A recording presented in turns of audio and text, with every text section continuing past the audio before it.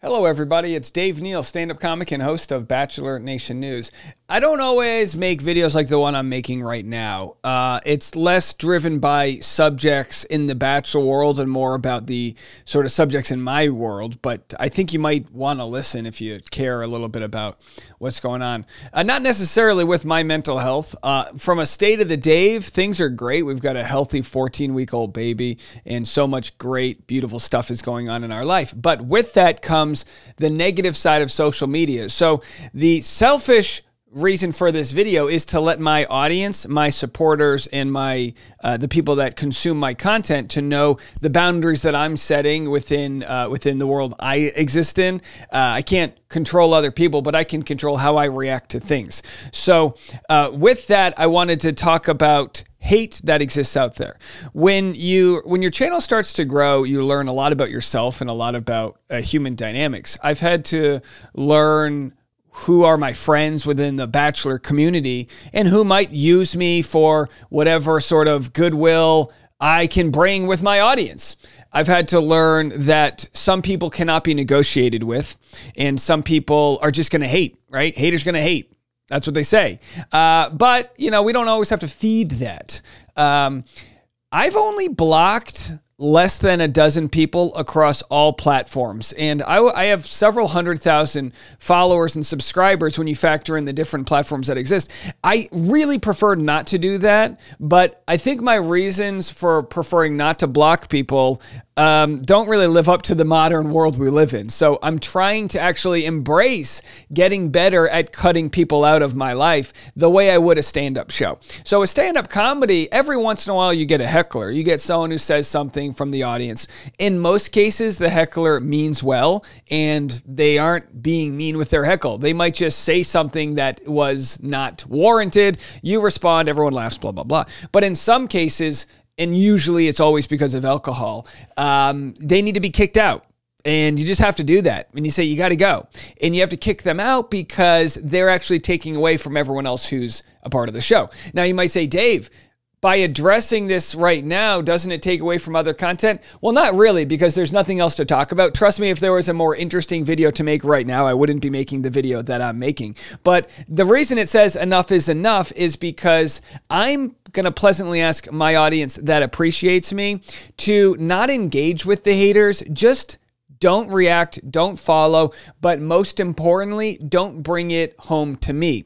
So what happened yesterday? And by the way, I'm using this example because the person who sent me this message knows I value them so much. There's a lot of great people that have sent me messages that have said things like, hey, Dave, did you know that so-and-so's talking about you right now on their Instagram page or their podcast or whatever? And my response to that is, I don't need to know. What someone else thinks of me is none of my business. So this is my way collectively of rallying my audience around and saying, please don't share that with me. So to take someone, for example, imagine Caitlin Bristow. I've built up a good friendship with Caitlin Bristow. If there's a Reddit thread about Caitlin Bristow and why she's, I don't know, not a great person, you know, not my opinion, but if someone says that, the last thing I would ever want to do is text Caitlin and be like, oh, they're talking mad trash to you right now. Because what happens is, and I can tell you a specific example last month when I was surprised to find I guess, former friend of mine was very unhappy with me. I did not go on my Instagram to find that out. It was sent to me by other people, a lot of people. Yesterday, after I blocked an account that's completely unhinged, I got an email from someone saying, oh, this person's talking trash about you. I just don't need to know. There are people that are so far away from people I want to have discussions with. I want nothing to do with them. I wish them all the best in life. But what a weird year it's been. From the harassment lawsuit that, of course, we were absolutely not guilty of, to, yeah, like people calling me out and some random growth happening that leads to more haters. Look, I'm going to be honest with you. I'm here to share my opinion. There are other channels that deal with statistics or non-opinionated things, you know, channels that might just recap the show. We cover social issues, whether it be within the Bachelor world or other entertainment worlds or even political, and nothing brings out the worst in humanity, like sharing your opinion. I couldn't imagine what it would be like to be a female content creator, because I'm sure y'all get it way worse. I'm not saying this to play victim. I'm just letting folks know it is nasty out there. So on Instagram, I've started making a little bit more videos that may dive into topics of politics, topics of culture, but by no means do I feel like I'm pouring gasoline on a fire. I'm just a guy sharing my opinion. My channel has grown from some of those videos, but to be quite fair, my Instagram channel has also grown from videos that had nothing controversial whatsoever. In fact, the biggest video that I had, and I'm bringing this up because people have said, "Oh, Dave, you're only growing your content because, of what, of the things you're covering." One of the biggest videos that I made recently was me sharing a skincare routine. And by the way, here's a 1.5 million view video of me talking about breast milk. But yeah, I was sharing my skincare routine a few weeks back, and that video went super viral and probably got me more views than any other content out there. This video is 3.8 million views. That's more than every other video I've ever made combined on Instagram, right? So I say that because the internet is eclectic. People will follow for different reasons. Some might follow because they want to tell you you shouldn't put coconut oil on your face. Works fine for me. Maybe it'll cause you to break out. I don't know. And then other people might follow you because you have the most beautiful son that was ever created. Very true.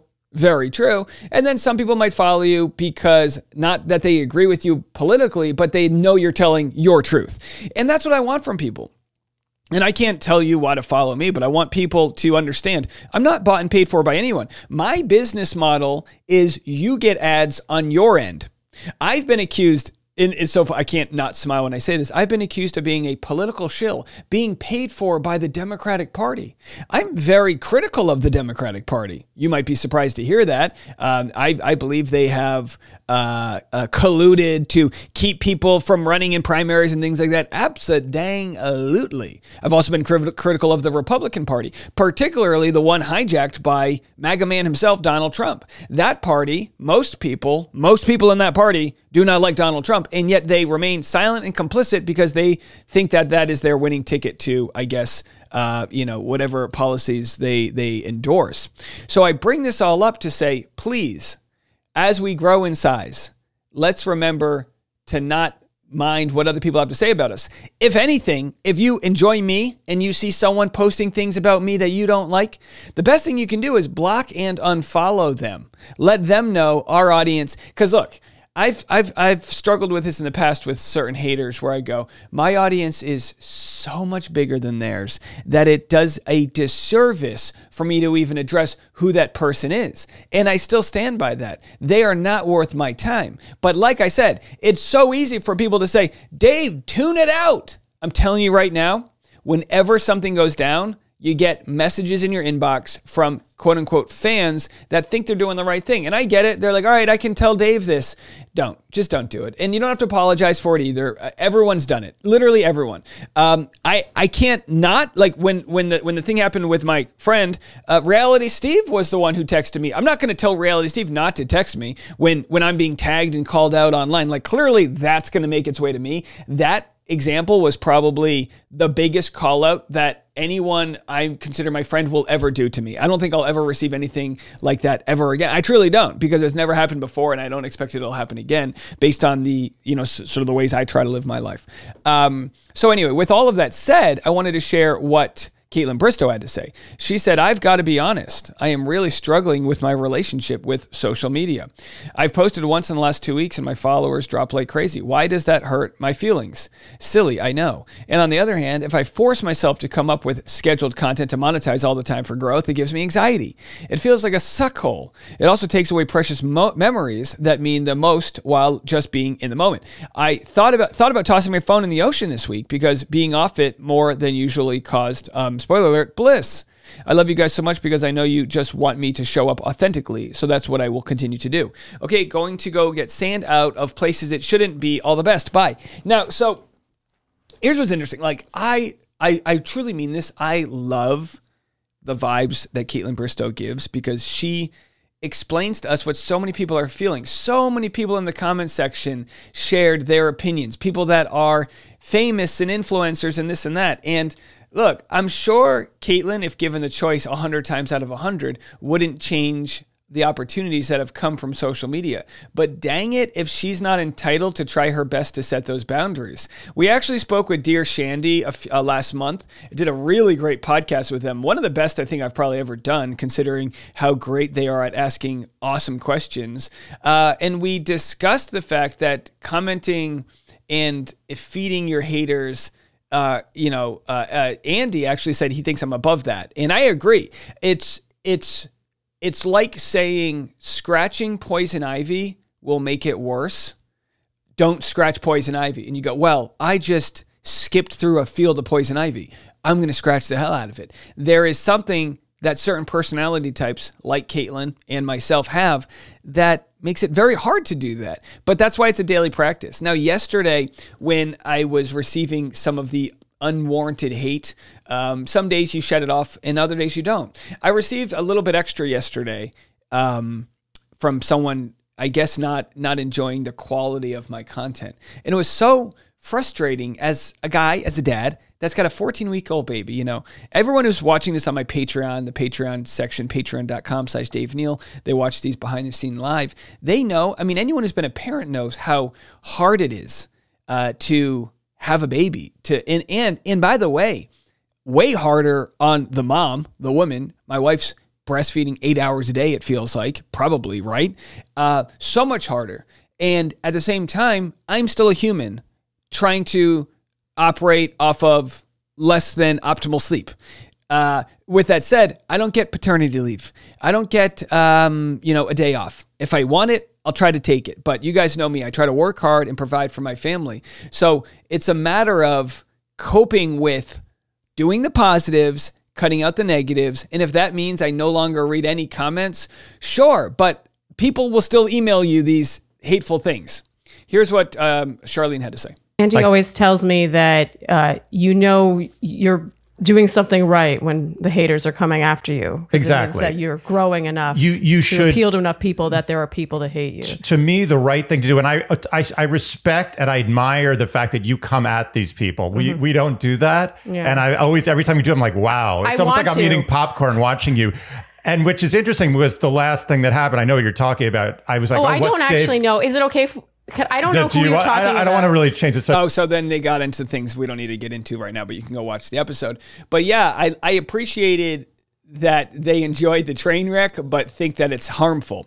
So again, you might say, Dave, well, in this video, aren't you feeding in the haters? No, I'm just telling my supporters, the best thing you can do is unfollow and block the people that might be haters, and then we can exist in a world where we get it, and also, I actually haven't mentioned this once on a YouTube video because I've been mentioning it every day on the Rush Hour podcast. We've got our 24, maybe 25 teacher wish list. Please, by all means, link in the comment section below. If you haven't given to one of our teachers, please do. I wanted to mention that in a video that might be getting views from our fan base, just to let you guys know, yes, we are doing the teacher wish list. And I would much rather have an army of people that get what we do. Again, not an echo chamber. You can have rightful criticisms. I'm talking about the people that, let me tell you something. When I've blocked somebody, I have given them every chance in the world to redeem themselves. Every one of my moderators will tell you the same thing. I've given them every single chance to redeem themselves. I've said, look, don't mention things that involve my family. Don't come out, whatever. And then they continue to cross the line. I say, okay, well, I would be an idiot if I didn't block you right now. So as I get bigger and grow, I'll probably just get more comfortable using that feature. What's interesting is the main reason why I never wanted to use it is I never wanted to be that guy who someone says, oh, Dave Neal blocked me from so-and-so. And now it's just like, I almost want to treat it like shushing a mosquito away, like block, block, block, block, block. Like it doesn't matter. And just being okay with it and knowing there's enough people and enough capture out there from audience that is operating in good faith. Again, not people that necessarily agree with me because plenty don't, but you don't have to be an asshole about it. And we don't need to tolerate that. So when I spoke to Caitlyn, actually speaking of the devil, when I spoke to her on Driving with Dave, which is about a year ago. Oh my gosh. No, not quite a year ago. It was only in November, 2023. Wow. It feels like a lot longer than that. we spoke about the fact that, and by the way, when I spoke to Caitlin, it was after she had to deal with a serious sort of troll issue where she was getting in the thick of things. There was a Reddit thread recently saying, I don't get why people don't like Caitlin. Every person who's met her has had nice things to say. And that's the truth. She is a great, fantastic person. I mean, look, I got four bottles of wine right over there with a handwritten letter from her. She had one of her employees drop it off to me. She's constantly is doing something nice and supportive. And yet at the same time, when you get an audience at her size, you can't always respond to everybody. I mean, imagine this.